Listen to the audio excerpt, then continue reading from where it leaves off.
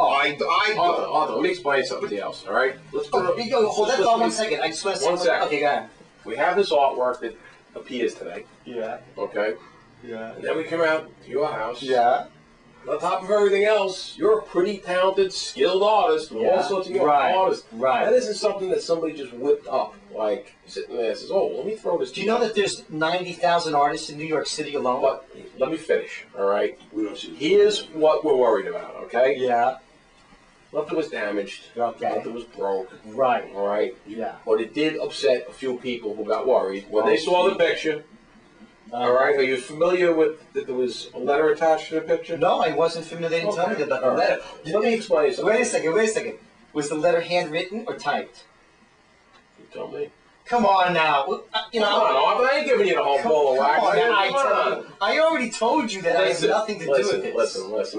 We're not going to give you everything. The bottom line is, all right, you understand yeah. in this day and age, there's some serious security concerns, with terrorism and everything else. Yeah, right. And I really fit that bill, don't I? No, I don't think you're a terrorist at all. But I'm gonna plant the head. Arthur, listen. We understand the rights. The whole thing is just all of a sudden disappears there. People got a little bit worried. We read the letter.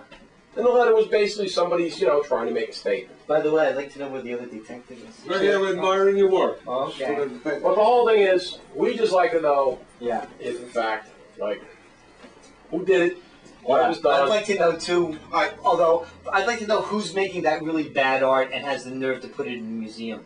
Well, that's part of why. Well, it was an attention getter, and you know what? It got everybody's attention. Didn't get my attention. You got our demanded my attention. Because had I seen it, I would have said, "Oh, that's typical crap that you see in the modern art division." Not something that I would do or care about. When you were at the museum, did you see anybody place it on the wall? No, if I had, I would say, "Oh, I know the guy who did it. He was Joe McGillicuddy, and he looked like this." If they had asked me, see, the criminality here is like minute. That's not what we It's less than. It's so like, then why are there 5 detectives here? Because we're working on this together. 5? You know, how many people at the museum this afternoon? About 30. 30 what? Cops. Cops? 30 cops? Yeah. For this? Yes. Hey. Fire department. Fire department? Oh yeah, big time. Oh, so there was a threatening letter then? No, the letter was not threatening at all. It's not a threatening letter. Then why would that be so much? Arthur. In our day, and what we deal with, everything gets ratcheted up. Yeah, remember, all of a sudden they find the letter there, and it's like now it's like, all we're looking for is answers. Let me just step outside. What was that? We're looking for answers. Now we see this letter, and it's like, what the hell is this whole thing about? Yeah. Could you tell me a little bit about the letter? I am now involved in some way. I have a right to know as an interested party. But we're. The letter's not important. The letter isn't even. You keep mentioning this letter. Well, let me explain something. Yeah. It was designed as a device to get our attention, all right, which it did. Yeah. And like I said, there was no damage to the museum. It did scare a few people, all right. But was there something scary in the letter? No, there's nothing threatening in there. All right. It sounds like somebody trying to make a statement. Yeah. And in our job, with the work that we do, all right, anytime something like this happens a day to day, by the way, get nervous. By the way, you can check out my website. Yeah? Yeah. What is it? And, ArthurRobbins.com, and you will see that there's not a single solitary overtly political statement, either way, pro-left, pro-right, on any level, on any issue. The only written statement on my website is how I found God. There is not one thing about President Bush. Oh, I'll tell you that. I'm just saying. I just want to reiterate. You also just look at the stuff that's around here. Do you see any overt political statement? No, nothing. Do you see anything that has that would be as crass as to stick money as a part of an image? In fact, do you see anything that has another image already made in my art? You follow what I'm saying? Yeah. No, I understand that. You don't have to be an expert in art. You can just see that all of my work is completely original and has no relationship to any other existing image. Pool, don't you? Yeah. Well, I like painting pool because I'm better at painting. Well, all right, is that you also painting pools? The pool paintings? Yeah, that's another website. Poolpaintings.com. No political message on it. No overtly political statement, and no usage of another pre-existing image. going to, again, towards like a pure original expression, personal expression, not political. My work is political in the sense that just that any original art is political already. So for me to be redundant, to be overtly political would be redundant. You follow that thought process? Yeah, no, when we got in California. When? How do you know I was in Come California? on, you attacked Timothy Leary, man. What was that? Attacked Timothy Leary. What about, what does that have to do with me? No, I can see you were out there probably in the 60s. Right? No, I was there 2 years ago. You didn't go out there in the 60s and the 70s? No.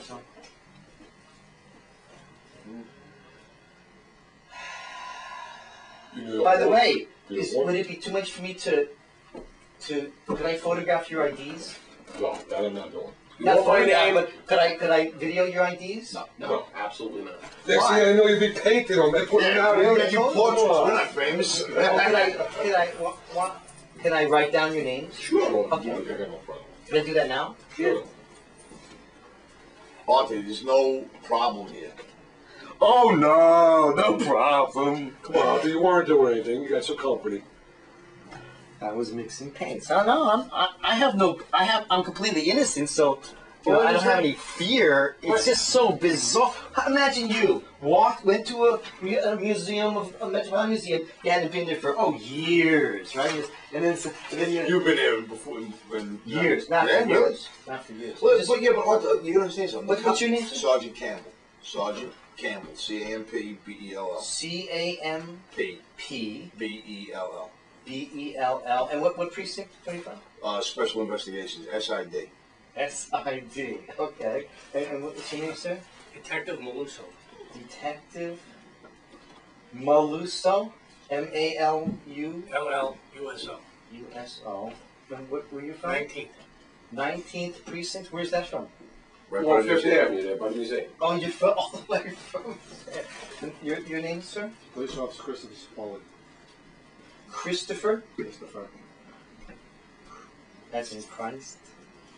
There you go. Christopher Sapoli. Sapoli. P-P-O-L-I-L-L-I. Close on. And your name? Panuccio, P-A-N. Detective? Sergeant, I'm sorry. Sergeant P-A-N-U-C-C. UCC. I-O. Right. I'm from the 19th Detective Squad also. 19th. And, Okay. Sergeant?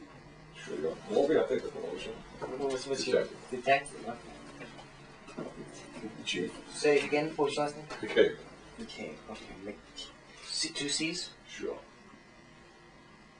What you looking at me for like that? Come on. Okay. And where are you from? S-I-D. Okay. Thank you. So, what's next? All right, so you didn't see anything when you were there. Of course not. I already said I didn't see it. It's a lot of art. I'll tell you what, can I look in your studio downstairs? Sure. Can you show it to us? Okay. Can I take my camera? Sure. Knock yourself out. You know, remember Rich, the guy from Brooklyn? Same thing. Same exact thing. Same exact thing what? No, he was an artist. We had a dealing with an artist out in Brooklyn, and he had similar, but not as good. Hey, Arthur, He wasn't very do you good. sell this stuff at shows, or do you go to galleries? My heads I don't sell. I consider them a little too precious to sell at this point in time, and I can't, if I was going to sell them, I can't get a sufficient amount of money for them at this point in time. How long does it take you to make one of them? No, these are made out of solid oil paint, so they take many, many, many months. Really? Yeah, many thousands of pieces of oil paint. Oil paint, wow.